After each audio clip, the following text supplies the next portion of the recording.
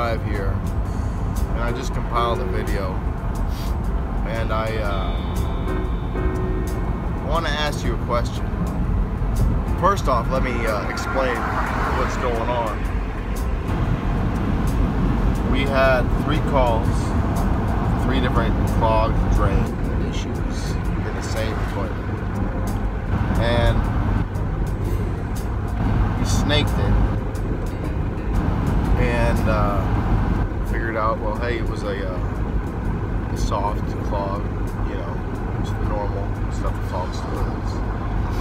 And long story short was, week after week for about 3 weeks, we kept having the same issue here. We even bought a brand new toilet, thinking, hey, you know, maybe there's some calcium causing it's a slow flush, you know, a slow flush, you know. So we're doing everything we can to figure out what's going on. Then I said, you know what, let me go ahead and use my scope and look underneath that toilet, because everything else is draining fine. It's just this one toilet has a slow flush. So finally, after the 3rd time, I used my scope, took the toilet off, looked down the drain, and about 4 feet down to the right, I used a scope and I saw a red pipe inside the drain, just inside the sewer line. I was like, or the drain line. What is this thing? First we thought maybe it was a tool, someone may have dropped something down there, and it just kept getting pushed back further and further. Well, that's not it. I realized after trying to cut through it that it was metal. So I was like, this is a freaking pipe. Someone put a damn pipe in that drain, in the line. And it's like, so long story short is, we had to bust through the ground, okay, dig underneath the slab, and we cut out a 4-foot pipe, a 4-foot broomstick that was placed in the air vent of the house, okay, and basically caused the line to have a slow flush. And here's the thing. The thing is this, is that I want you all to think about something. Who did this? Could it have been the previous tenant? Could it have been a previous worker that worked on the house somewhere and you just didn't like you didn't get along, or maybe you argued about the price, so they wanted to come back and they sabotaged the house in order to get you to call them back, which people have done, just like mechanics do, just like plumbers do it. You know, if you don't get along with them, you know what? Hey, guess what? A few weeks later, they can come back and sabotage your house in order to give them a call back, and then they'll make their money back that way. So you have to think about all these things. There's some bad apples out there. Not all of them. I'm just trying to say there's a few bad people out there that have malicious intent. And that's why whenever I do work for anybody, whenever I have the time, it's kind of slim chickens, but I will make time for certain people that really need my assistance, because I don't want them to get had by some other people. And there's some, you know, if I can't do a project, I'll be straightforward, be like, hey, I can't do this.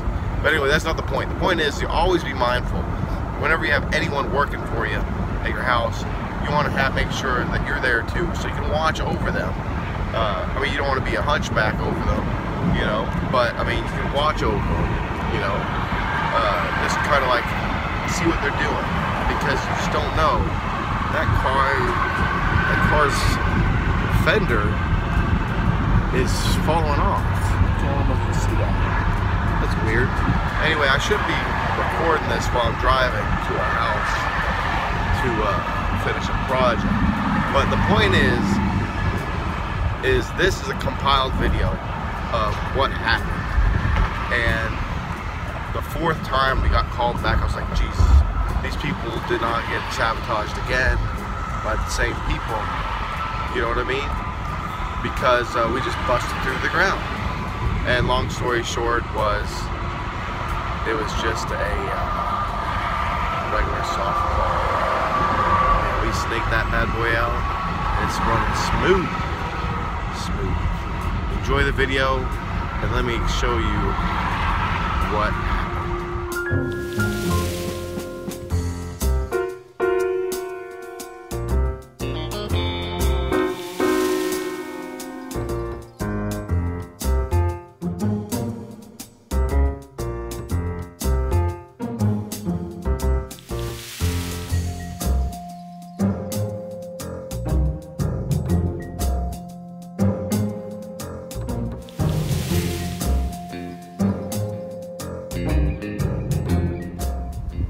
Today on Phil's old house, we are going to be going up onto a roof and looking into the vent to see if it was a sabotage on the house, because we had a sabotage on a house where they put a freaking broomstick down the vent and we had to bust through the ground and get it. So we got a ladder here, and yeah, my buddy Richard is gonna be helping me today.